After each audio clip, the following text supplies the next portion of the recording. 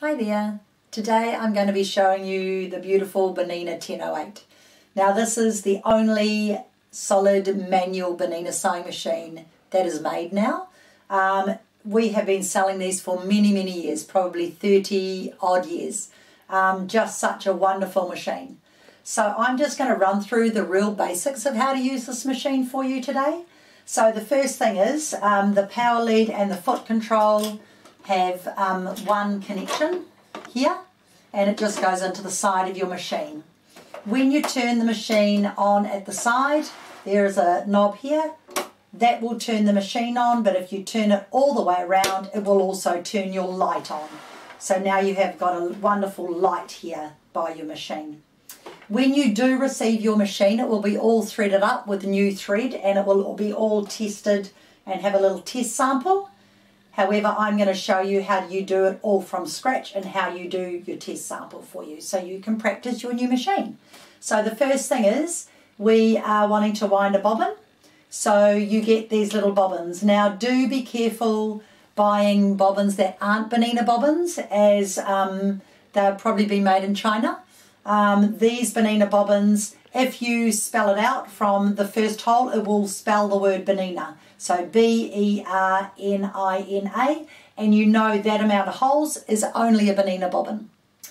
It has a little grippy piece inside here for the thread. So what you do is you just put your reel of thread on the top. I normally have it up that way with the thread coming off the back, and you come all the way to this little mark here, and it's got a little tension disc that the thread goes around, and there's a little arrow on top to show you which way it goes. Probably if I put my glasses on I can see. So I'm following the way the arrow goes, so it goes in front and around.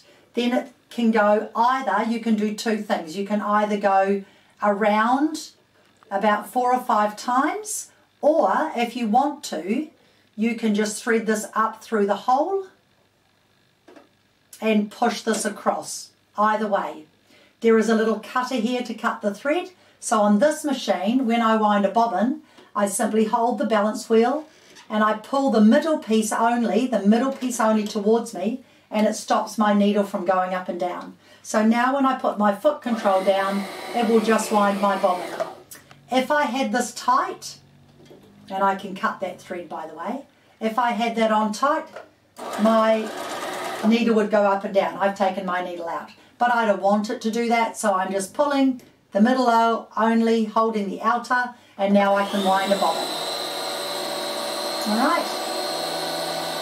You have 2 thread stands if you need to do twin needling, and the little rubber caps, if you just pull it up, whoop, the little rubber cap comes off. We just put that on there to hold it down.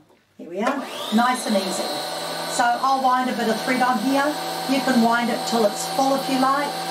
I'll just put about half, and then you click it back, and that releases your bobbin. Then you lift it up and you put it behind it and pull it, and it will cut the thread. Very good.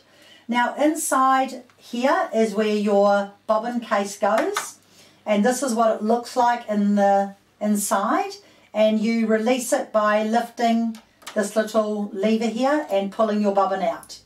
Okay, now in here, while we're in here, I'm going to show you how this all pulls apart. You flick, there's a little lever here, and you just click it, you pull this down, and you can pull all the inside of your machine out. So if you do ever get jammed at home, if you pull that out, take your top thread out, it will release everything, and then you can make sure if there's fabric jammed under there or thread jammed under there, and you can pull it all out.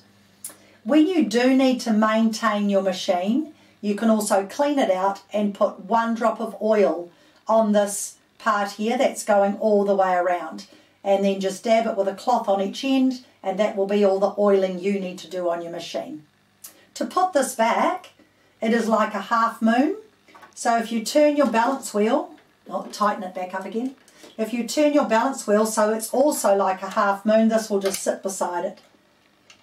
So you just sit it in beside it, and then you close this and make sure this bottom part clips in behind this little bar. So there's the bar, and you can hear it click in. So that's that done. Now when you're going to put your bobbin in your bobbin case, you always have your thread off to the left hand side. Here's your bobbin case, and you just put your bobbin in, and you'll see if I turn it, there's a little gap for you to put the thread. So the thread goes in there.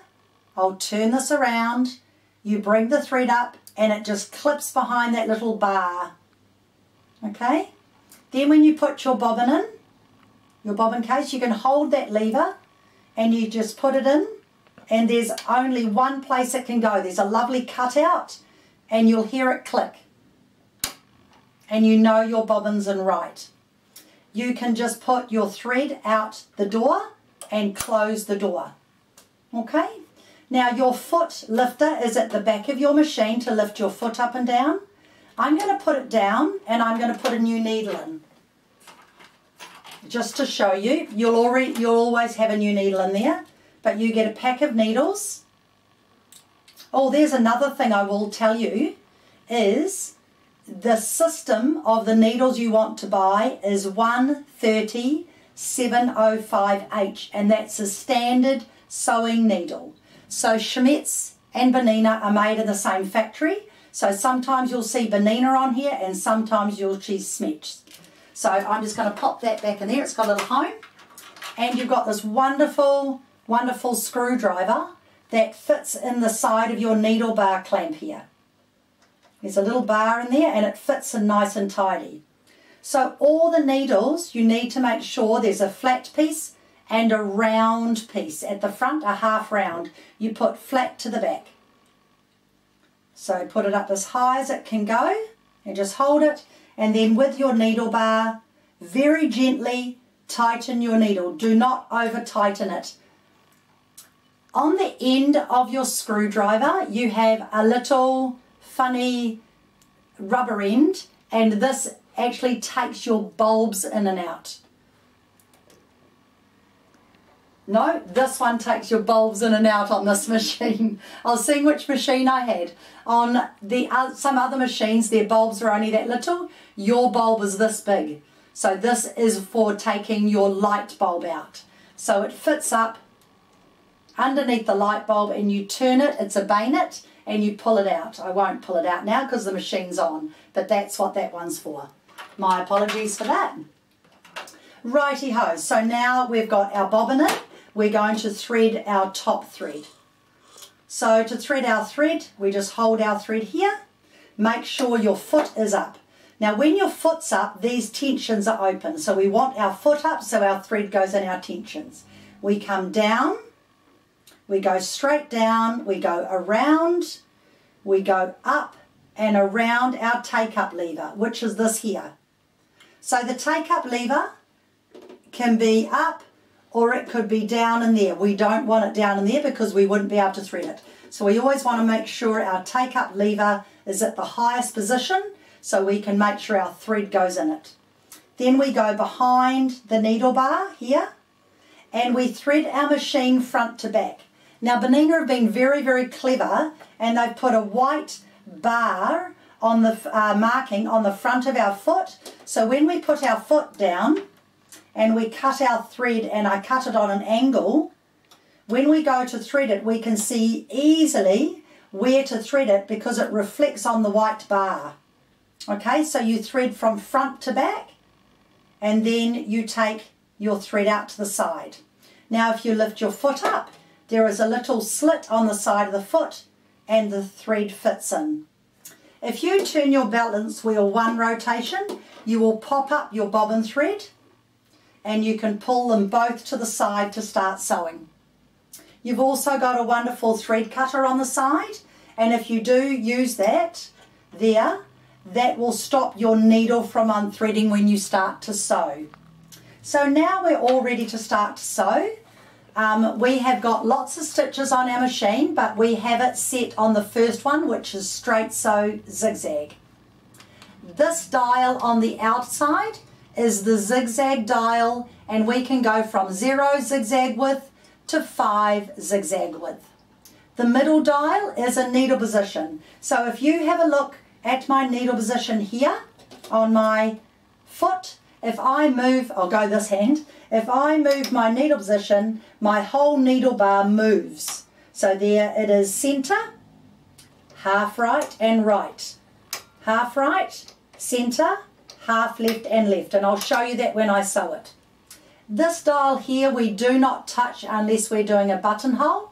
And this is your stitch dial. So this is your stitch length. So the longer your stitch length, the higher the number. Okay? This dial down here, you have 2 lots of stitches on your machine. You have green stitches, which are your standard stitches, and you have red stitches, which are your triple stitches. So green is this side. If I turn the outer, it will click and it will now do the red stitches. I'm going back to green. This last dial here, these are your feed dogs.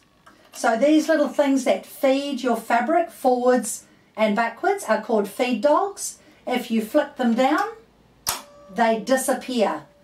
And you would only do that if you want to darn or do freehand quilting. So I'm going to flick them back up, but you'll notice they do not pop back up.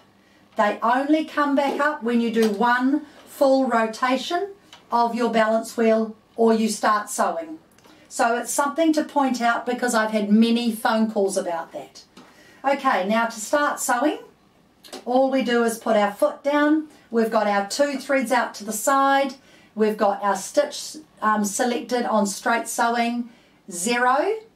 That's on 0. And this one I'm going to put down to 2.5, which is standard sewing. Now if I want to reverse, so I'm going to start sewing. If I want to reverse, I lift this lever up. And that reverses my lever, and then I put it back down. So sewing and reverse. Sewing and reverse. It's pretty easy. Now if I want to change a width or a stitch or anything like that, I need to turn my balance wheel so my needle is out of the work. So when I change my needle position, I'm not going to break a needle. Okay? So if my needle had been down, the whole needle would have moved across and I could potentially break it. So now I've moved it to left needle position. I've got the needle up. I'm moving it half left. The needle isn't quite up, so I'm going to make it go up. I go full straight sewing. Needle up, and I'll go full right. And reverse. Now I'm going to turn it so my needle is up. I'm going to lift my foot. I'm going to pull my thread out, and I'm going to cut my threads. Now I'm going to hold it here so you can see I did forward and reverse stitching, and then I moved my needle position to the left, half left, center, and full right. So those are your needle positions. So I'm going to put that back to the center, and now I'm going to show you zigzag. So you don't have to adjust anything here to do a zigzag. All you have to do to adjust your zigzag is to put a width on. So I'm going to go to 2 width, and I'm going to go to 2 length. So this little mark goes to the number, and this little mark goes to the number. So 2 width and 2 length. And I can adjust this part while I'm sewing because I'm still got my straight stitch needle on. So I can go my width while I'm sewing, and I can adjust my length while I'm sewing. But I can't adjust my needle position. Alright, so I'm going to go down to 3 and to 3. And I can reverse. So now I will show you, turn your balance wheel so it's at the highest. Can you see it's pulling all my thread from my loop underneath so I get just 1 thread. So that's why you need to turn your balance wheel. I'll show you that again in a minute. So now you can see I've gone from a narrow zigzag to a wider zigzag to a very wide zigzag. Narrow zigzag, and I've reversed. Now you probably will notice how this is starting to pucker. I've gone to a very, very wide zigzag. Now watch what happens if I put a bit of tearaway behind there. So this is called tearaway. Well, actually, this one's called tearaway. And when I put a bit of something to make it firmer, it will make my stitch even better because I've put a bit of body behind it. So you could either use a tearaway, which tears away afterwards, or an iron-on interfacing. So now when I sew a nice wide stitch, I get a perfect stitch. And I'm just guiding it down, just so I can show you. Needle up to the highest position, lift my foot, and cut my thread. Now look how perfect my stitch is. So sometimes we use this sort of product to give a perfect stitch if we're doing an embellishment on a garment. Okay? Now, I'll just leave this under here actually. Right, so now I'm going to show you some of the other stitches. So one of the stitches I use, probably my most favourite stitch, and I use it for mending and I use it for fancy stitches, is stitch number 7. Now I'm just going to tilt the machine so you can see it, and how you use this little bar here, you bring it across, you select your stitch and you let it go. So you bring it across, you select your stitch and you let it go. So I'm going up to stitch number 7. I'm going to leave it on 5 width and I'm going to bring it up to 1.5 length. 1 length, beg your pardon. So this is called the mending stitch or the running zigzag. And I do use it a lot.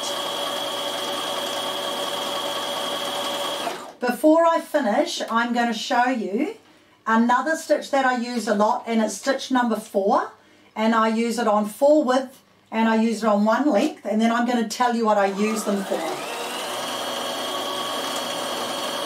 Because these are the 2 stitches I probably use the most.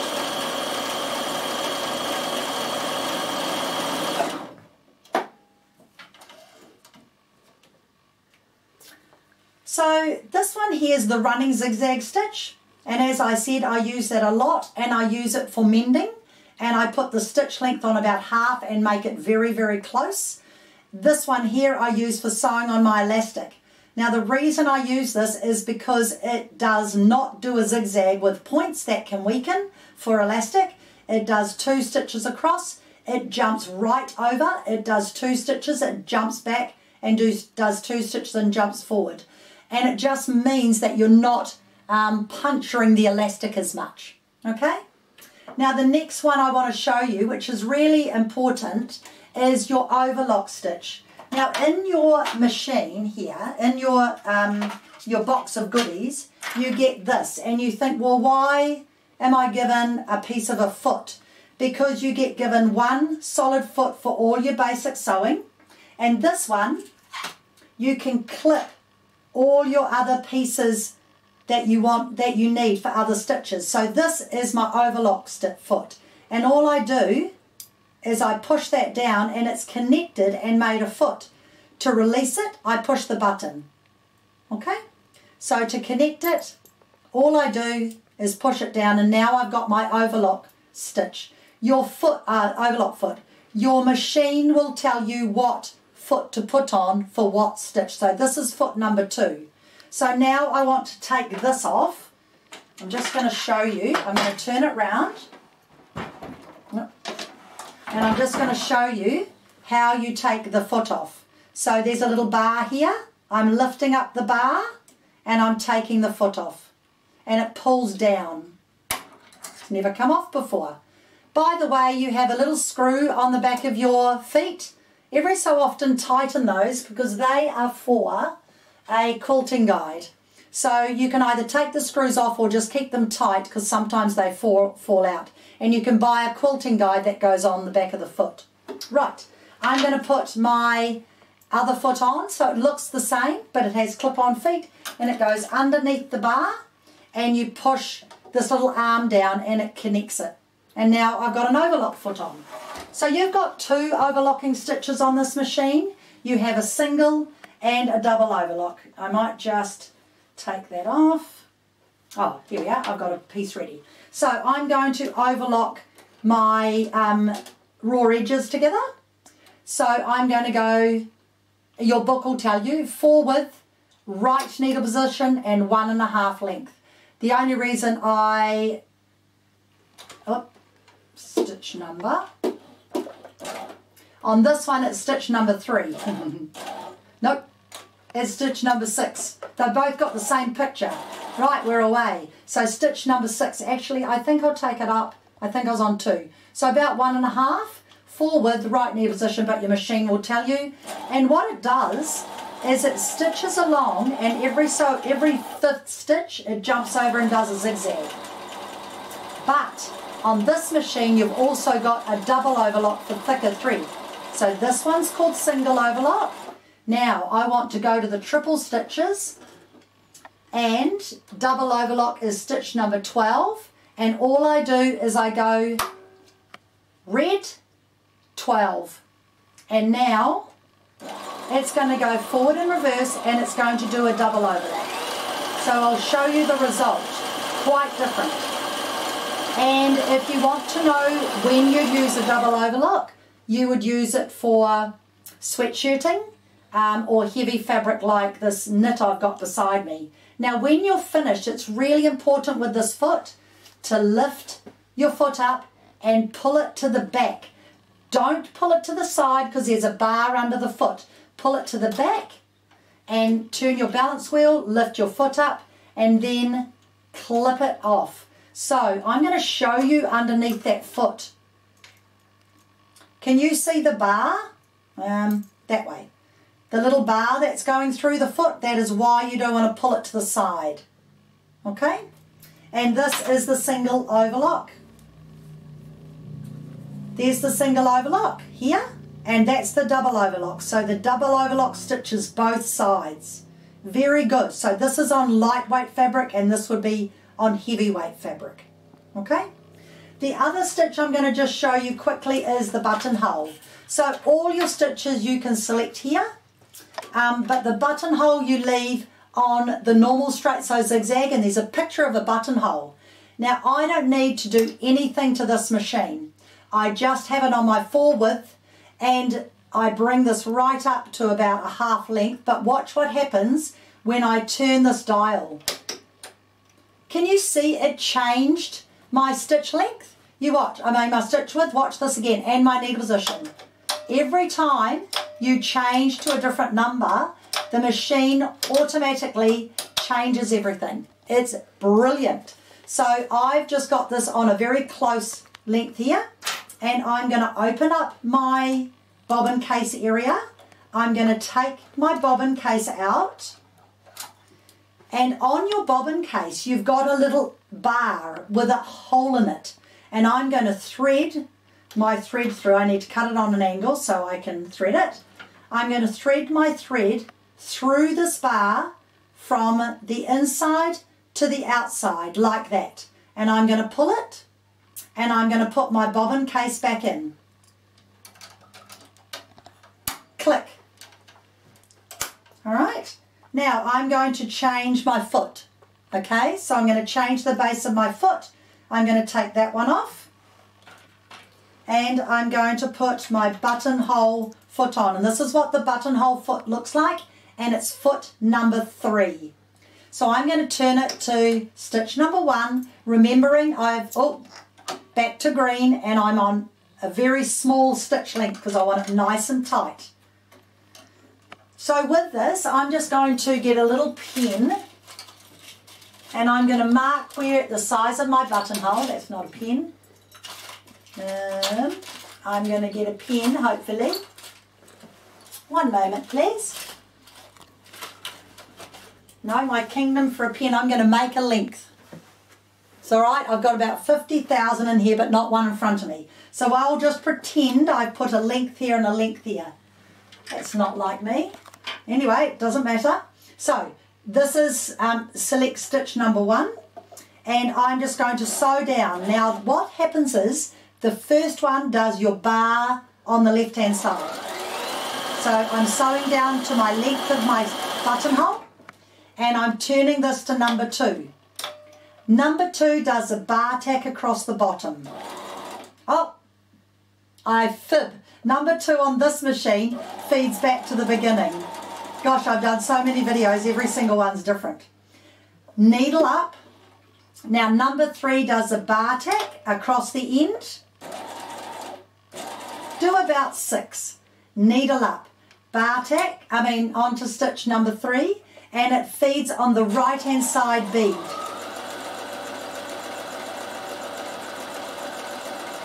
When you get to the bottom, you're going to stop with the needle up. Number 5 does a bar tack across the bottom, again about 6. Make sure the needle's up. Number 6 locks off and stitches just up the side and do about 4 of those. Then you go back to 0. Then for your next buttonhole, you go to number 1 and you start again. So let me just show you. There is your buttonhole. So number 1 comes down, number 2 goes back, number 3 does the bar, number 4 does a bead on the right, number 5 does a bar on the bottom, and number 6 goes up the side. Now let me show you what happens when I do a buttonhole on a fabric with stabilizer behind it. So when you do buttonholes, you should always have stabilizer, either iron-on interfacing or tear away. The reason being you get a better quality buttonhole. So I'm going to do the first bead down the side. I'm going to make sure my needle's up. I'm going to go to stitch number 2, and this machine goes backwards first. Stop at the beginning, needle up, stitch number 3, bar tack across about 6, 1, 2, 3, 4, 5, 6.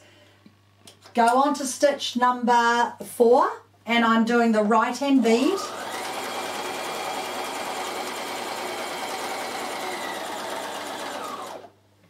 Needle up, stitch number 5, bar tack across the bottom, and then stitch number 6 locks off and stitches up the side.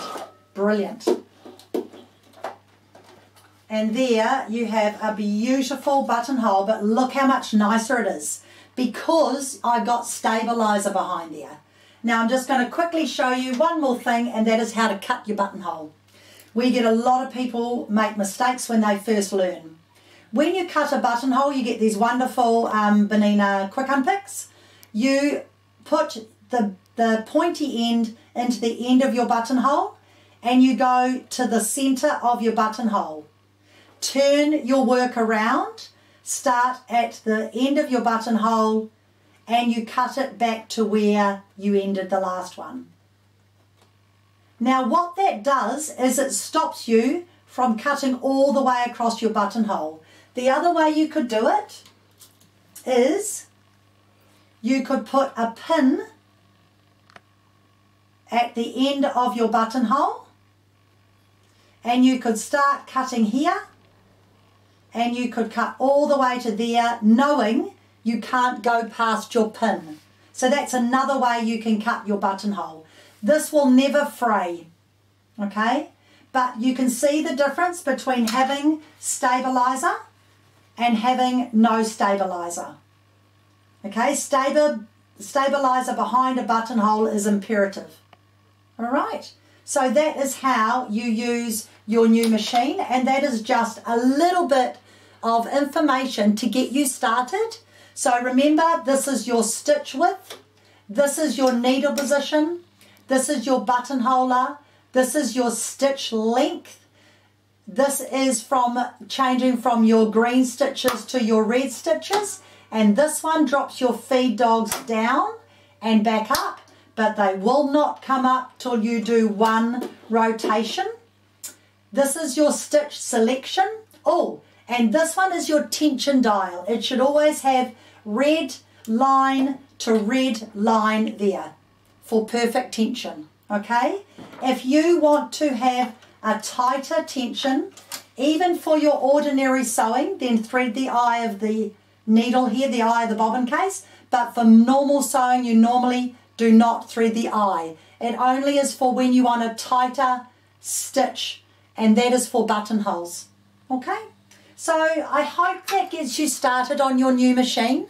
You all know that you can come in for any free lessons at work, but I thought while it's lockdown, I'll do some demos for you so you can get started, and I hope you enjoy your new Bernina 1008. Have a good day.